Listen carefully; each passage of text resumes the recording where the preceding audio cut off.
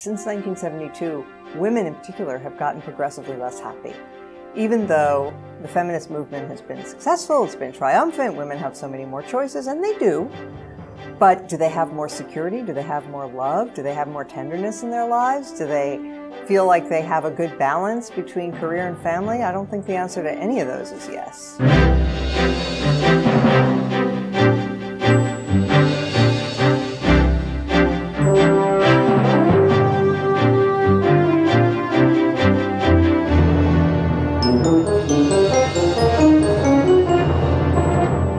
Hello and welcome to the Contrary. I'm Bonnie Erbay. This week, Sex Matters. That's the title of conservative columnist Mona Charen's new book. In it, she argues that modern feminism has lost touch with science, love, and common sense. Welcome, Mona. Great to see you. Thanks for having me. Okay, so we want to get to your where you find yourself with other Republicans at this point in time, but I want to start with the book, which is mainly what we want to talk about. Sure. So feminism, one thing that really interested me was you say that it's lost touch with science. Mm-hmm. How does that work? So I go back and I look through the writings of the major second wave feminists. I also looked at the first wave, who is usually considered to be the suffragist movement.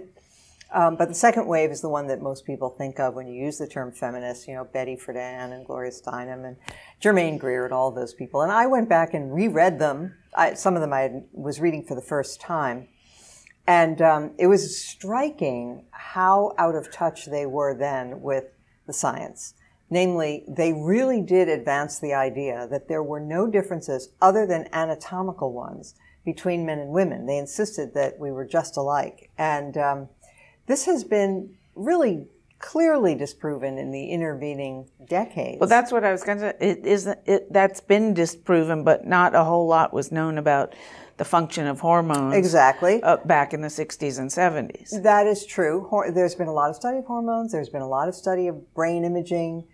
We now know that women's and men's brains are differently organized. Men, you know, when you hear about men having more compartmentalized brains, it's true. Women use more of their brains for tasks, and men use specific regions. So there's some interesting studies that found that people who had an injury to a particular spot in the brain, the men who got this particular injury in this particular spot lost all of their spatial relation skills. But the women who had the identical injury did not, because women use more of their brains for spatial relations than men do. So little things like that. Then there were big things, like the data that show that even days after birth, infant baby girls react differently to stimuli than infant baby boys. It's too soon for these noticeable differences to be socially constructed, so they must be kind of built in, hardwired, as we say in the computer age. So the first thing I wanted to show was that the feminists really were not in touch with the science. And there's a lot of denial. I quote a number of researchers who said, I wanted to study sex differences, specifically sex differences in the brain, and I was warned off it by colleagues who said, that's a career ender, don't do it. It was just considered radioactive. And my point is that, yes, they lost touch with science, and they really needn't have been. I understand the feminists' reluctance, right? They were worried that if you looked at certain scientific data that suggested, for example, that boys outstrip girls in high-end mathematical and scientific ability, which is true, just as females outstrip males in high-end verbal ability. But that if you talk about those things, that some poorly motivated people in bad faith, will use these differences to suggest that women are inferior to men. And that's what they're worried about. But I think we're mature enough. But are you talking about, for example, like Andrea Dworkin, I think was her last name, and some of those early feminist scholars who were, you know, they were angry. They were, at that time, revolting against a situation where the New York Times until 1972 ran ads saying help wanted female and male. Right. So there were jobs that in print you were not allowed to go for. And I think the feminists did some good things. I'm not going to deny that for a second. There were some good things. That's one of them. You know, there's no reason you have to sex segregate the help wanted ads. There were other things. I think the introduction of the term Ms. was helpful. Why should you have to identify your marital status on an employment form or any other form? So that's good.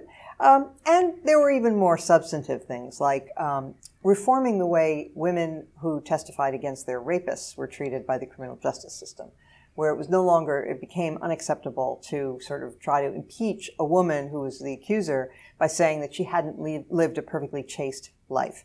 So those are good advances, and I applaud them. Unfortunately, the feminists went way beyond that. They did some things that I think have been extremely damaging. They embraced the sexual revolution, which was completely unnecessary for the advancement of women. Arguably, it was harmful to women. And they rejected the family and marriage and the family as a trap for women. They interpreted it as something that had been designed for the benefit of men, and that women couldn't be their best selves, they couldn't self-actualize unless they were willing to leave all that behind. And in fact, Germaine Greer even talked about, she didn't have children, but she talked about, you know, actually encouraging women to actually leave their kids, their actual living children behind in order to follow their own drummer. And I think that's been very, very damaging for women. It's also been damaging for men and children. But for women in particular, because by the nature of femininity, women tend to really want and need security, and marriage tends to provide that. Okay, but I wonder whether, is that what feminists are writing today? Yeah. Today, yeah. They're still saying family, has Gloria Steinem ever written that? Has Rebecca Traister written that? They'll give lip service to the idea that they approve all choices, but then they'll also say things like, they're trying to force us into heteronormative sex, and that's, you know, a trap, and that's a prison. They believe that for a woman to be promiscuous is some sort of a victory for the sisterhood. Still, name somebody who's saying that now. The website feministing.com. Mm-hmm. Jessica Valenti, what did she say? I quote her in the book. Number of others. They also are big, you know, very enthusiastic cheerleaders for women being single mothers. And they say this is, again, empowerment. Well, it's not. I mean, some single mothers do a great job, not denying that. But I think the data are incontrovertible that it's not good for kids, it's exhausting and not good for mothers to try to raise kids on their own. And to be promoting this as a form of liberation is a lie. Well, that I will say that, you know, that I see all over the place. And I'm kind of surprised that conservatives aren't out there more condemning societal acceptance of single motherhood. Why aren't conservative women out there doing that? I mean, they would get pounced on. They'll get pounded, right, exactly. But they will also get pounded by a lot of other conservatives who say, you know, I have a gay son and he's married and you're opposing marriage and all that sort of thing. And I'm divorced and my, you know, daughter is shacking up with her boyfriend, and that's the reason, is that these things which began arguably on the left have just become the mainstream culture. What was the counterculture is now the culture. And even though there's abundant evidence that it's harmful and that we're not as happy as we used to be, you know, there's a thing called the General Social Survey, which has been done every 2 years since 1972, and there are a whole bunch of other surveys of the developed world asking people how happy they are. Now, of course, that's a big topic, and, you know, you have to be a little bit cautious about reading too much into it. But I do think it's interesting that since 1972, women in particular have gotten progressively less happy. Even though the feminist movement has been successful, it's been triumphant, women have so many more choices, and they do. But do they have more security? Do they have more love? Do they have more tenderness in their lives? Do they feel like they have a good balance between career and family? I don't think the answer to any of those is yes. You spend a lot of time in the book talking about blaming feminism for the breakup of the traditional family. But what a lot of people would argue is that there's a new family. There are new definitions of family, and they include not just blood relatives, but close friends. That a lot of couples who are parenting together and cohabiting, but not getting married, are counted, and eventually a lot of those end up married. So not so many, actually. We'll talk about that. Not so many. But so are you saying the new definition of family is deleterious to society? I am.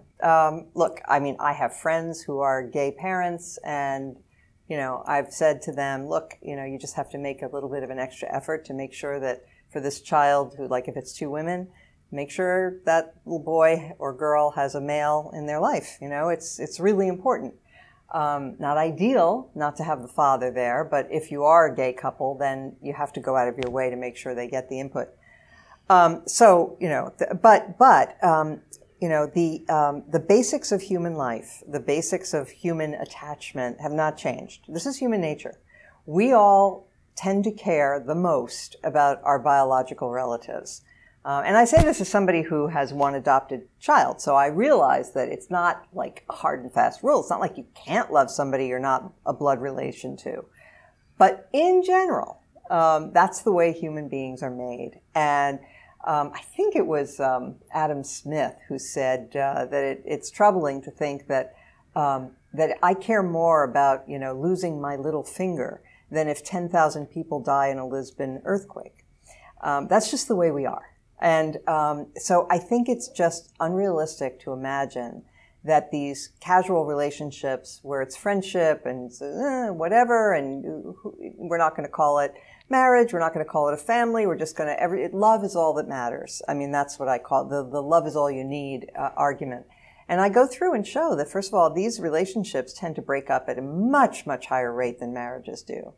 And that's really hard on the children. It's hard on the couples, but it's also You're talking really hard on the children. heterosexual, or I am talking about heterosexuals, but it's also true of gay couples where living together is much less stable. Of course, there aren't that many numbers for gays because there hasn't been legal gay marriage for long enough for us to really look at it carefully. But the data are incontrovertible about heterosexual couples that don't marry. So the children who are born to a union where the parents are not married, I have the data in the book, but it's some huge percentage of them will see that relationship, their parents' relationship, break up by the time they're 5 years old. And very often what happens is then they'll stay with their mother.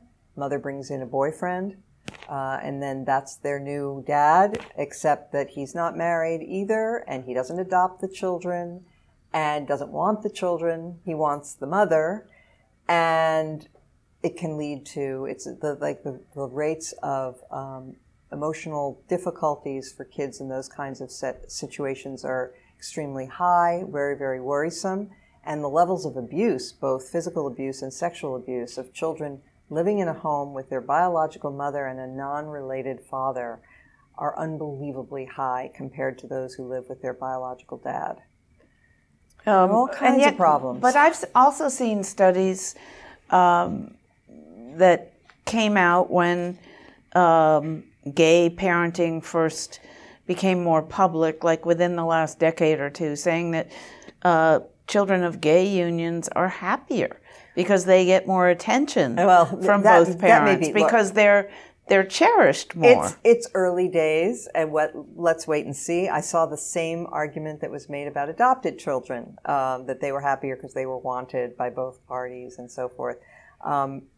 It turns out that's actually not quite true. Adopted kids have more issues. They tend to have more psychological problems for understandable reasons. They have to cope with the sense that their real parents their biological parents, I should say, didn't want them or couldn't take care of them, and that's something they have to work through. But I would just hold off. Let's just wait and see with gay couples. But in any case, it's a tiny percentage of the population, and what happens with gay couples is really a side show, because the important thing is, how are the vast majority of parents behaving? And the vast majority are heterosexuals. And so here's a funny thing. The people in the upper third of our society, the college-educated people, are living pretty much the way they did, almost the way they did in the 1950s.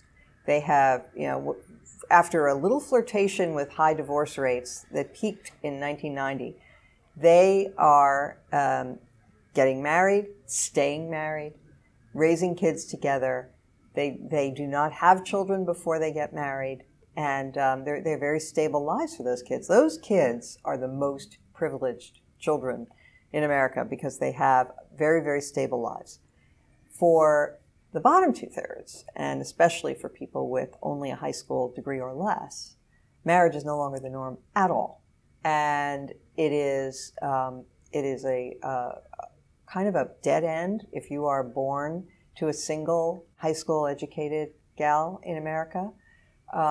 Your chances of coming out of poverty are very, very slim. Marriage is key. Marriage is key to success. I mean, there's something that the sociologists call the success sequence, right? Which is get your education, get married, and have children in that order.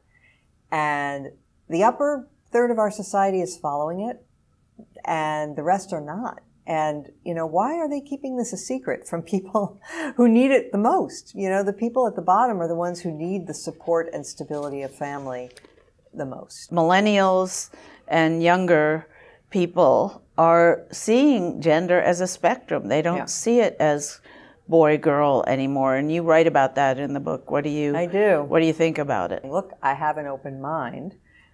Maybe it's true that you can have a male brain inside of a female body and vice versa. Though you'll notice that now they're recognizing that there is such a thing as a male brain and a female brain, which they spent decades denying.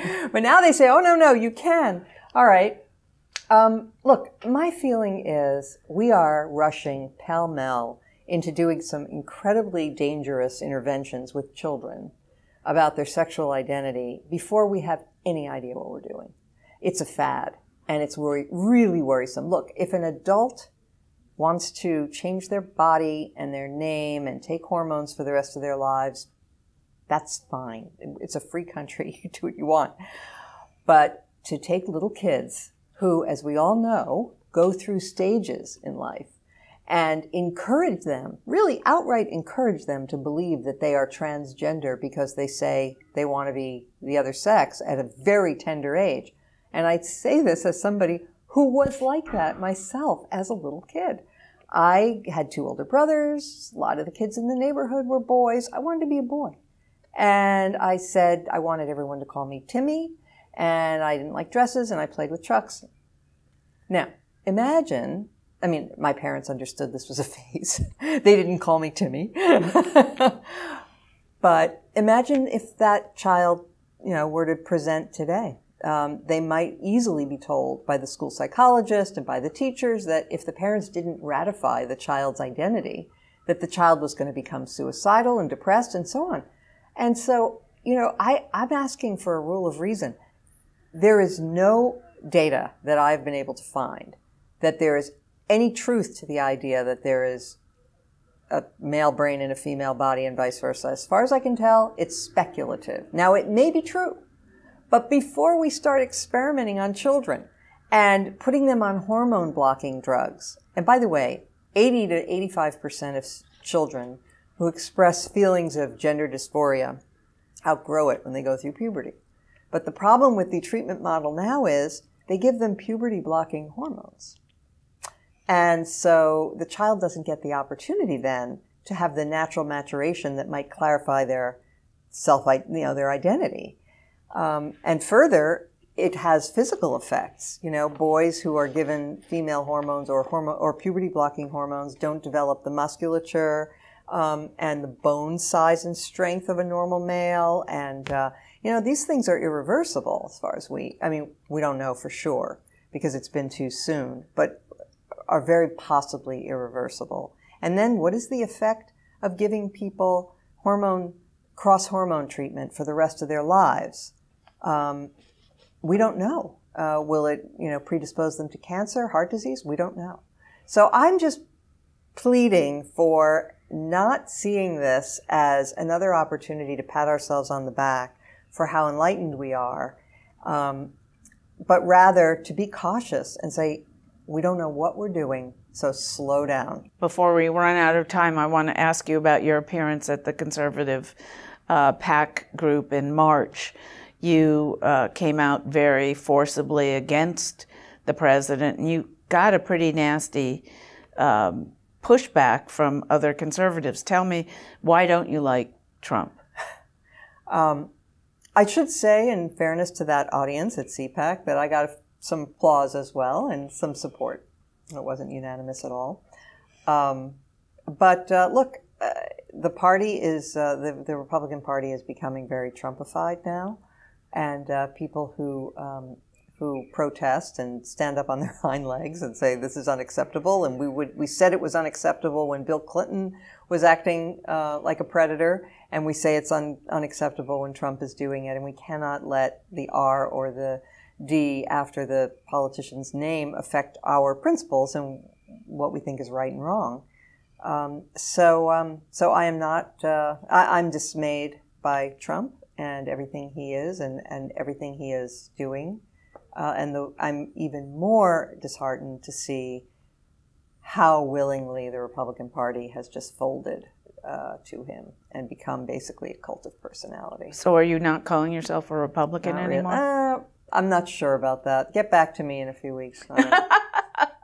Well, but tell me, you have had a lot of nasty response from conservatives. How does it make you feel when you say these are the people whom, whose world I feel I have been inhabiting and improving, yay, these many decades as a conservative columnist, and now they're turning on you? Yeah. Well, it's been disorienting, and it's been very tough, I have to confess. I mean, I'm not enjoying this. But people who expect me to go along, and they do, they expect me to get in line as if being a columnist or an opinion person somehow means you're on a team. And I've never conceived of myself that way. And I've written columns saying, throughout my years of writing, and I've been writing a column for 30 years now, I was critical of George H.W. Bush, who was the first president who was in office when I started. I've been critical of other Republican presidents. I was one of the people who formed an organization to try to prevent Harriet Miers from being confirmed for the Supreme Court under the George W. Bush administration, though I liked W in many ways. But funny, I just thought it was my obligation to call them as I saw them. And everybody else thought that too. I got no pushback from conservatives when I took those positions. There was no cult of personality around previous Republican presidents. There was no sense that you had to be a loyal soldier. On the contrary, you were given credit for being principled if you had your objections. That is gone. And now it's there's a demand for conformity, and it's quite it has a certain authoritarian flavor that gets my back up. I just want to ask you what you think of President Trump when it comes to women's issues and women's rights. He's an atrocious bore to women. He's also an atrocious bore to men. That is one thing that the Republicans have completely lost any credibility about because they're closing ranks behind him, right? I mean, how can they ever in future argue that any Democrat has sacrificed the moral high ground by behaving badly toward women when they were willing to excuse Trump? And by the way, as I said, the Democrats did that with Clinton. They fell in line for Clinton too, and even feminists, who you would have thought would have been less tolerant of his treatment of women, but no, they didn't. They were willing to go along because he was their guy. Interesting. All right. Well, thank you so much for your time. My pleasure. It's a long, long journey, and thank you for telling us about it. Thanks a lot. That's it for this edition. Please follow me on Twitter and visit our website, pbs.org/to the contrary. And whether you agree or think to the contrary, please join us next week.